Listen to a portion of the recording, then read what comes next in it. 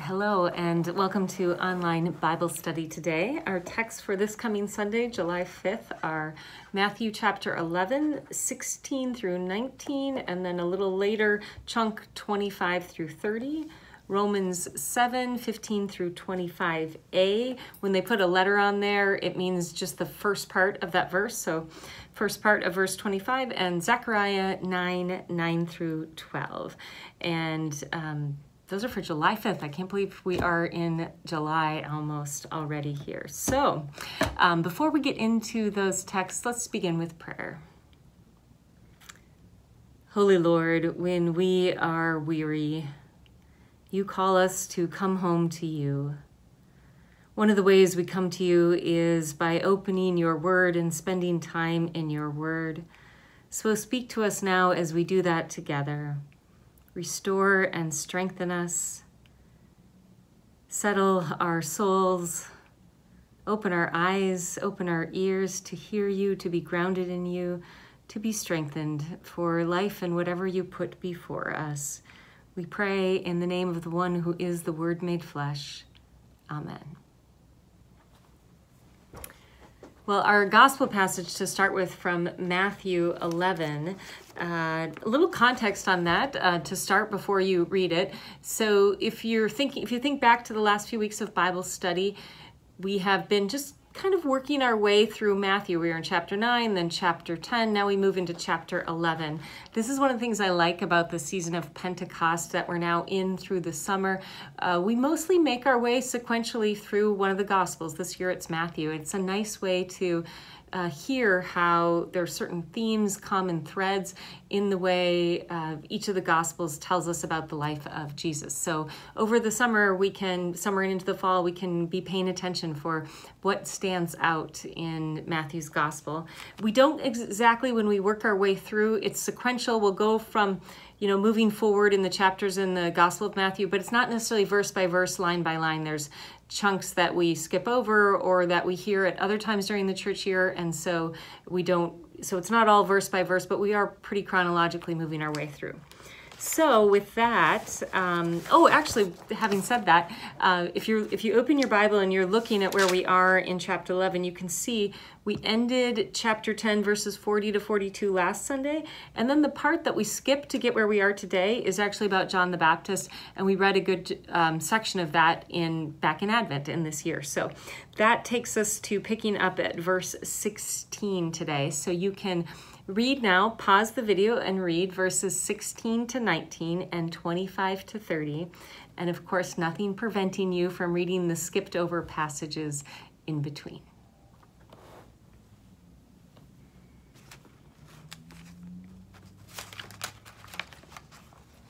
So, first impressions after reading that.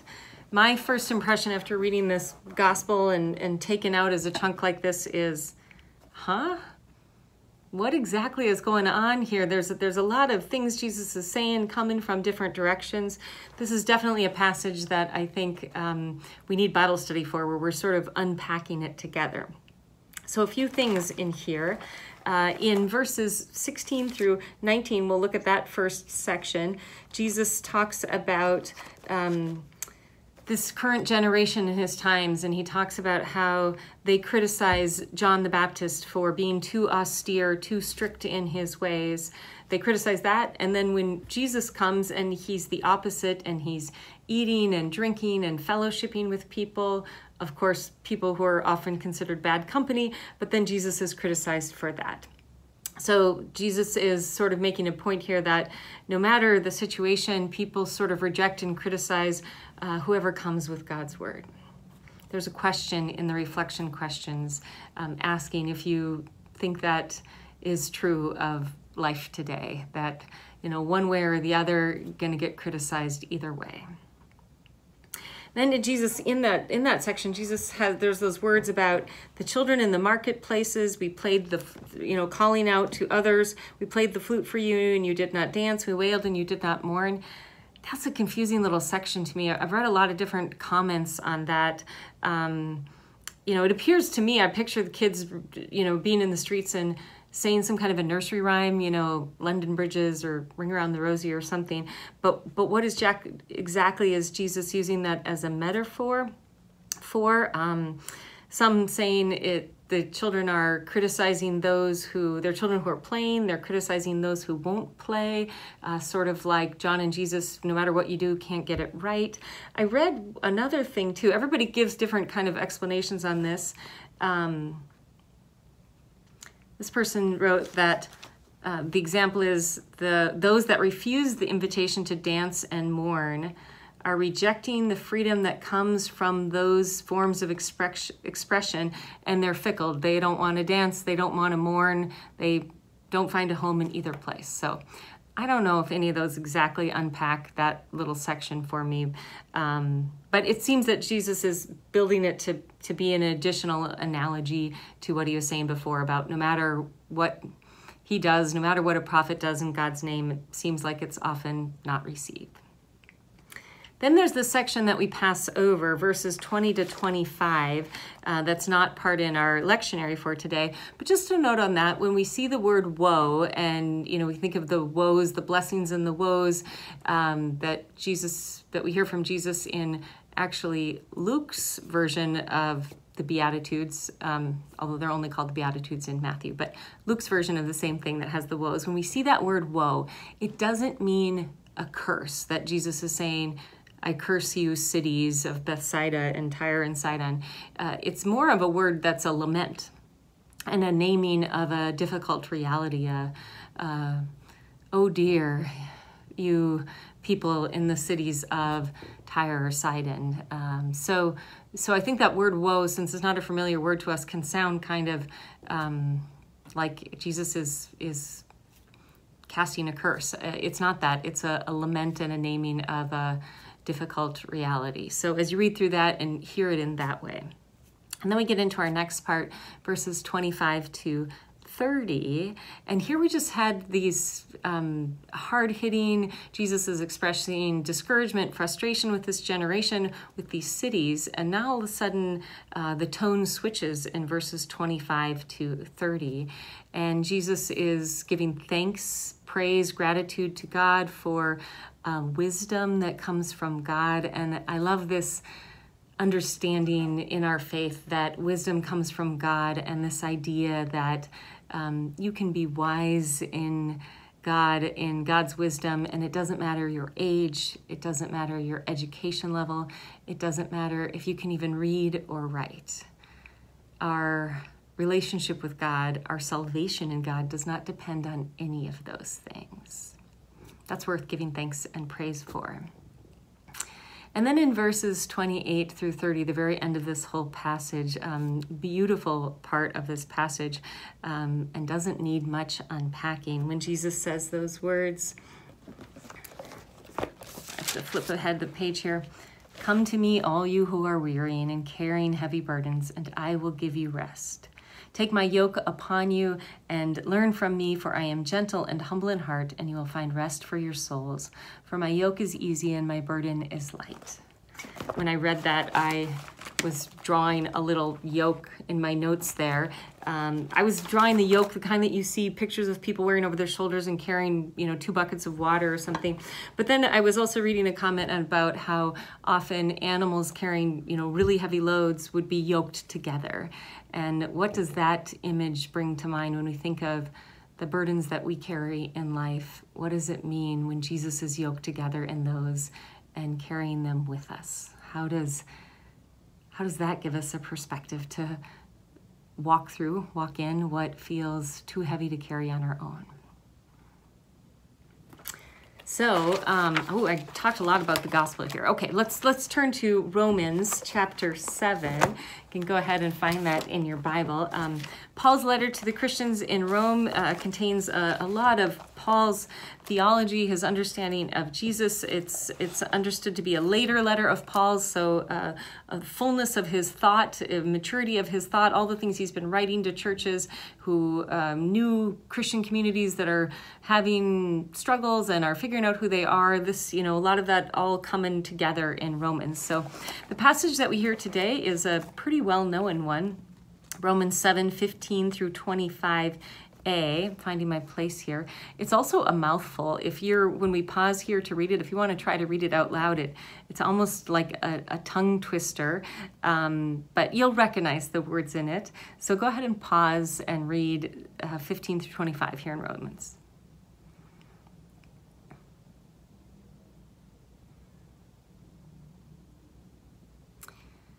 This sense of I know what I should do, but I don't do the things that I know I should do, and then I know what I should not do, and those are the things that I do. And the way that Paul says it here, I feel like it could read as our confession, our order of confession in worship. But this sense of that very thing, doing the things we don't want to, not doing what we want to. Do you think Paul is being too hard? Because he's talking personally here, using a personal I language here. Do you think he's being too hard on himself, or does this resonate with the human condition? And you know, Martin Luther, a lot of Martin Luther's understanding of faith and our salvation in Christ comes from Paul's writing, and this passage we have today is very much a part of Luther's understanding and our Lutheran understanding that we are both saint and sinner all at once, and that always wrestling within us, and I think that comes out very much here in this passage. So, Zechariah. Zechariah 9, you can go ahead and turn there. Zechariah is almost at the very end of the Old Testament, the second to last book, one of the little minor prophets.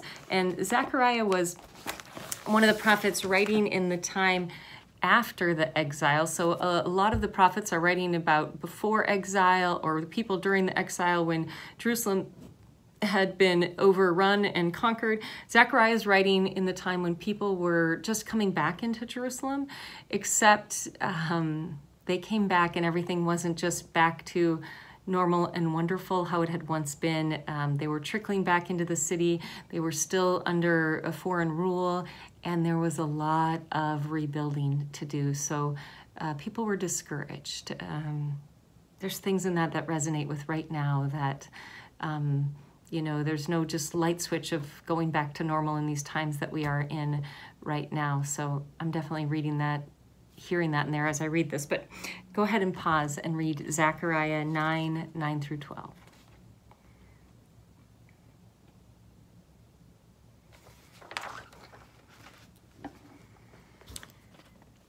Well, anything familiar in there?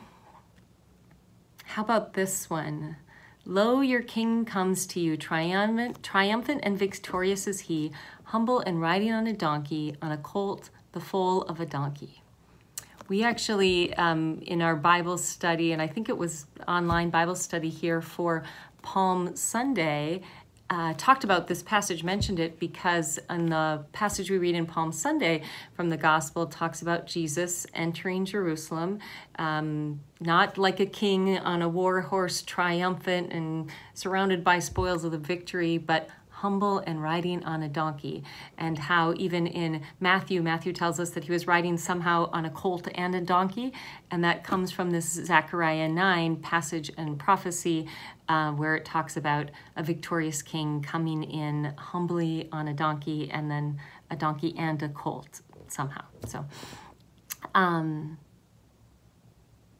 there's this sense here of this is meant to be a word of hope for the people Zechariah was writing to, that a hope in a future king who is triumphant and yet humble and loving and serving of the people.